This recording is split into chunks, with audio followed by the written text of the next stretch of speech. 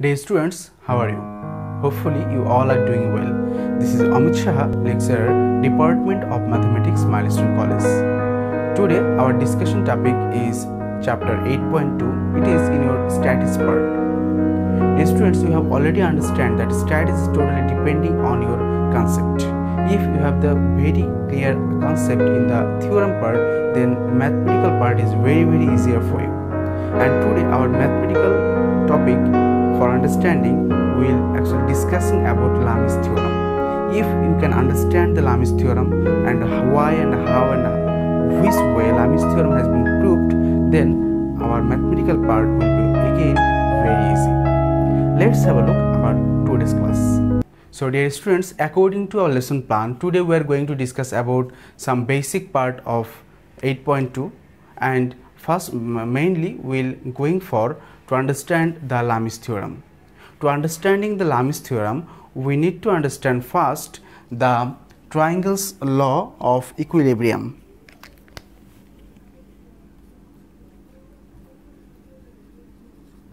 Triangle law of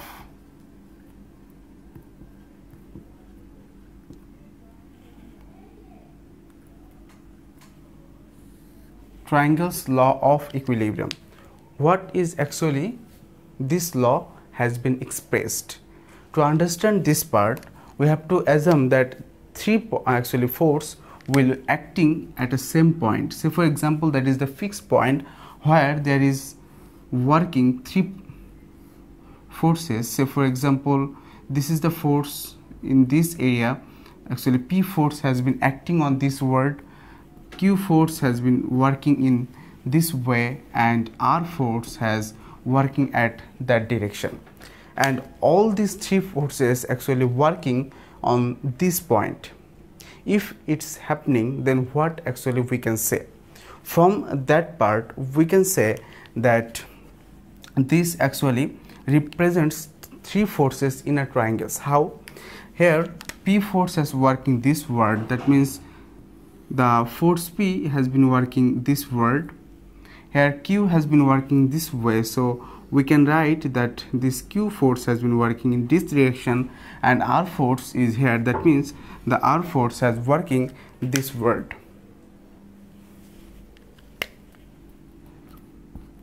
Then actually we get a triangle. Okay, this actually looks like a triangle, and according to the triangle's law of equilibrium, we can say that it is P plus Q plus R is equal to 0. That means the force of 3 is equals to 0. Since all of this actually represented the direction, that's why this is a vector component, so it should be P plus Q plus R. But my dear students, we know from the triangle's law that generally two forces addition should be the equal to the third part, isn't it? If that, we have to actually understand this triangle very closely, that where the direction has been working. Here the P force is working this word, Q force has been working this word, and R force has been working that word. That is, this flow is in the same direction, that's why it should be 0. To understanding this part very clearly, we are thinking that, say for example, all the vertices are, say for example, A, B and C. Okay, so we are just thinking that this actually R forces are not acting this way, rather it has been working in that word. If this, then here the flow has been going this word, and this has been restricted. So according to our triangle's law, we can write from here, that is P plus Q should be R. P plus Q should be R, because now we are thinking that R is not that way, rather R has been working in that word. Okay, to understand this part very clearly, we can write with this direction. Say for example, it is CA plus AB is equal to R, that is CB. Okay, now actually taking all of that in the same side, it can be CA AB plus CB, and we know CB can be replaced by BC. So CA plus AB plus, it should be actually what? Since it was plus, so it has been coming in left side, so now it is minus. Now CB can be written as minus BC. Now what's the value of CA, AB and BC? CA is actually the P direction, so it should be P plus, here it is Q, because AB, now it is BC, so it is going this word, that's why you have to write this is the our what force. So we can write here it is equals to, since minus minus plus, are forces. Since all of these forces addition is 0, then we can say that this is the triangle's law of equilibrium. If three forces are remain on the same point, then, and if they are equilibrium, then we can say all the forces addition should be equal to 0, or the sum of the forces is equal to 0. So this is the law of equilibrium, and from here we are trying to understand the Lami's theorem. Clear? So dear students, now we are going to discuss about our main topic, that is the Lami's theorem. What actually the statement has been talking about? The statement of the Lami's theorem says that if three forces acting simultaneously at the point, at the same point along three different lines in equilibrium, those three lines must be in equilibrium. The magnitude of each forces is proportional to the sine of the angle between the lines action of the other two forces. That means the opposite of that forces.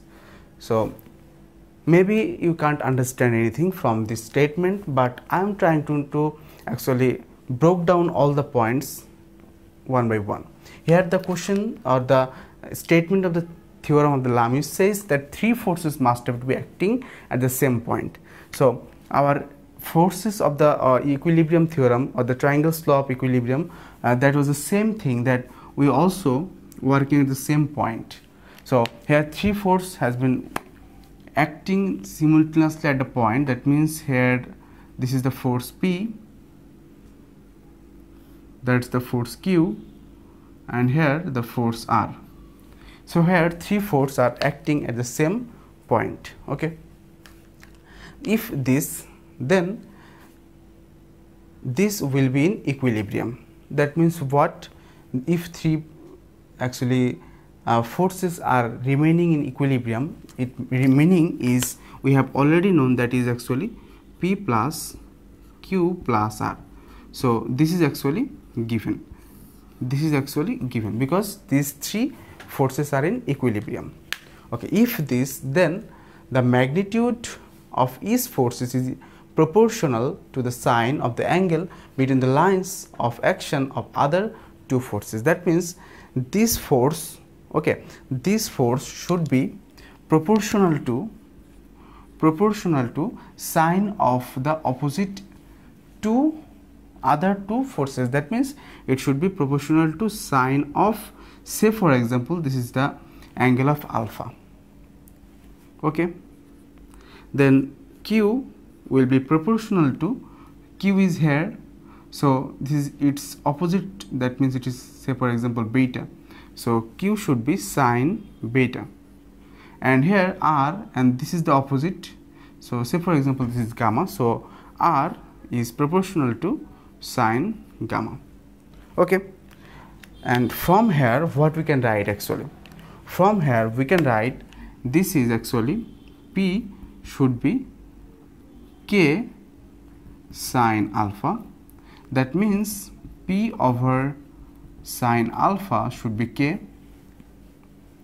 then Q equal to K sine beta. That means Q by sine beta should be K, and r equal to k sine gamma, that is r over sine gamma should be k.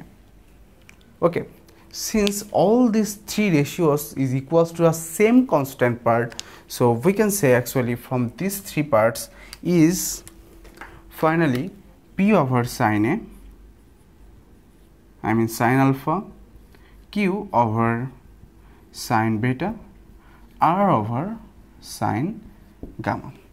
So actually this we can write this line according to our Lami's theorem. So actually Lami's theorem is something like this, and this will be happening on that times if p q are in equilibrium. Clear? Okay, maybe one question arises in your mind that why we can write this part, and what's the basic relationship with this part with the triangle's law of equilibrium. To understand that part, we have already known from here we can write a triangle, and that triangle looks like that part it was P, then that part it was Q, and that part that was R. And since it was P and Q, the angle was gamma, so PQ angle should be gamma. Then QR, the angle of QR is alpha, and RP, the angle was beta. Okay, from here we can write this is the angle, it can be written as 180 degree minus alpha gamma, it is 180 degree minus alpha, and this is 180 degree minus beta. Okay, from here we can write another line, and that line can be written as, just I am erasing up to this part because you have already understand this part, but this line will be remaining. Okay, and from triangle what you can write? Okay, so from here we can write according to the sine rules. We know the sine rules, so from this triangle according to the sine rule we can write that our this P force should be, actually P is this force, so the opposite of that force is this, so sine 180 degree minus alpha. Q force, here the Q force, so no relation with that, so it should be sine 180 degree minus beta, and R force, this force, no relation with this angle, so it should be 180 degree minus gamma with sine. Okay, so my dear students, we all can understand, I think, that how actually from this law of triangle, if we use from here, because all these three are remaining equilibrium part, so from here we can also prove the Lami's theorem too. So in both way, actually this or this, we can solve the, or we can understand the Lami's theorem. So mainly our Lami's theorem is this, but if anyone write this way, it is also correct, because we know that this is actually sine 180 degree minus alpha. That means it has been remaining actually 180 degree minus alpha. It has been remaining in the second quadrant. That means from here we can write it is actually P over sine alpha, Q over sine alpha. No ratio will be changed because it is 180 and it is in the second quadrant, and it is actually the positive of sine. That's why it is the sign should be remain positive. So finally we get the Lami's theorem. Okay, so my dear students, that was the Lami's theorem and converse theorem of Lami's. So the Lami's theorem converse proof should be actually the different thing, that is this part will be given, and from here we need to prove actually P plus Q plus R equal to 0. From here we need to prove this. If we can going for that way, then our converse theorem will be also proved. So that is our basic concept of Lami's theorem. Now let's actually solve a math from this part. So dear students, our today's problem regarding actually Lami's theorem is example 1. The question says the forces PQR these are the forces acting at the vertices of ABC of a triangle ABC. Okay, so they are acting on the three vertices along perpendicular to the opposite sides, respectively are in equilibrium. Then we need to prove P is to Q is to R equals to A is to P is to C. Okay, to understand this we need to actually draw a figure first. Okay, our solution should be like that way. So for example, here our question says we need to draw a first triangle, that is A B C triangle, and from these three vertices we have to actually draw three perpendicular from these vertices. So from A we draw a perpendicular on the other side, from B, and say for example from C. So we are drawing the perpendicular. Okay, so all of these actually the perpendicular, that means all of that are the 90 degree. Okay, now here all of these three can be denoted by P, Q and R. So say for example, this is the side where P has been working, here Q has been working, and on that line R has been working. Now our question says if these are in equilibrium, that means all are actually equilibrium, that is the P plus Q plus R should be 0. If that, then P is to Q is to R equal to A is to B is to C, we need to prove. Okay, for this what we can write, we have already given a triangle, we had drawing, three perpendicular has been given, so we can give a name of that. Say for example, this is actually AD, BE and CF. Okay, and now what we can write from here, we can write, so since P has been working this way, so we can say that P is working actually this word, Q is say for example here, and R say for example in here. Okay, so why we are going for that word, because we need to write something according to the Lami's theorem. What you can write, according to Lami's theorem,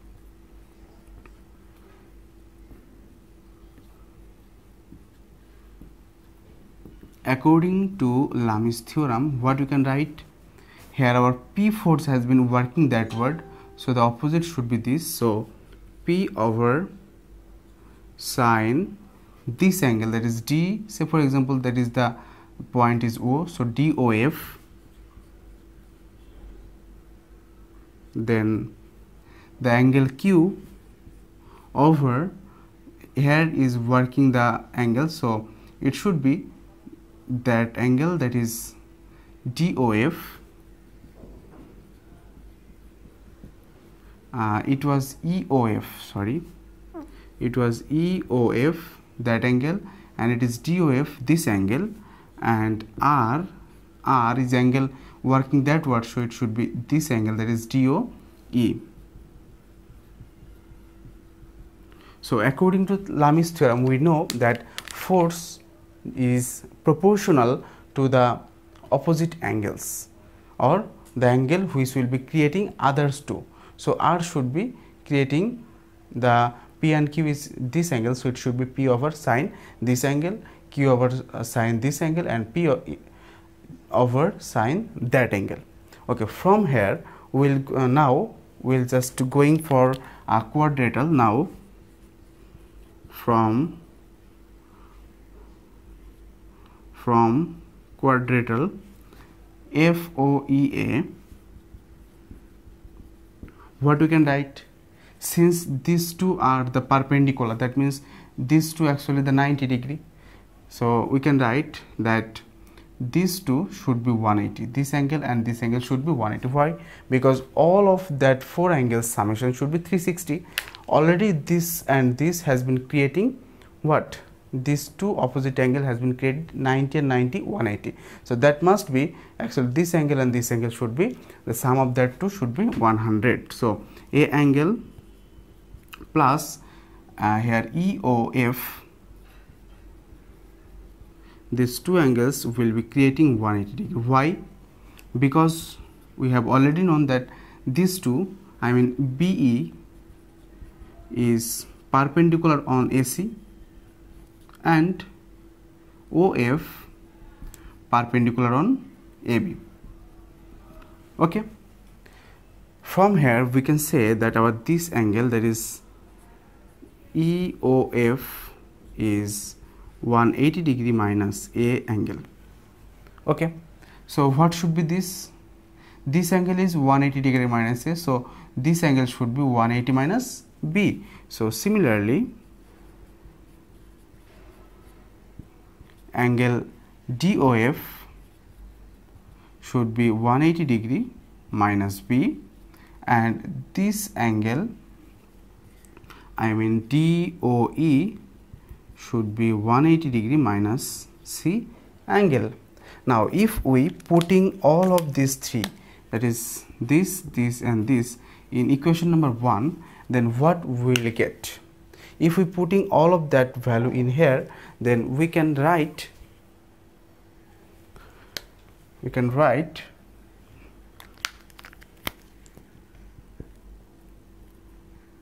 P over 180 degree, I mean sine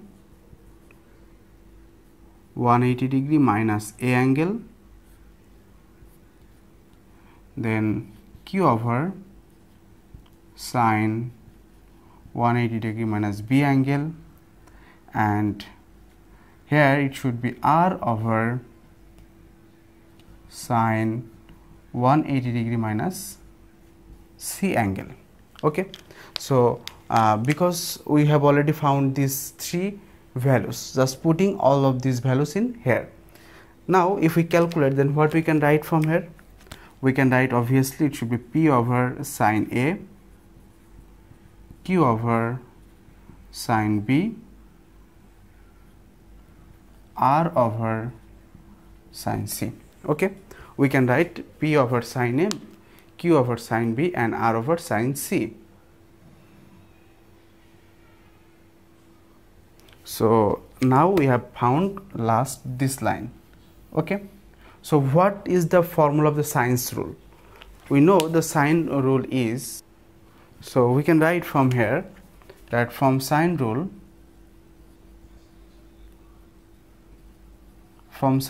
A over sine A, B over sine B, C over sine C.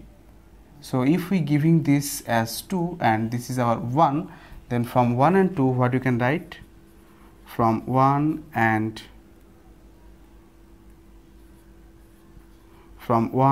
2 what you can write? We can write by this and this, P over A, Q over B, R over C. That means P is to Q is to R should be A is to B is to C. That's our required proved. So just we have used this and this, and just comparing these two part, we have actually written this part. So this is the end of our today's math.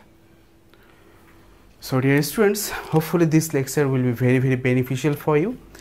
Since today we have been discussing some theorem as well as one math regarding on sine rules, I mean the Lami's theorem.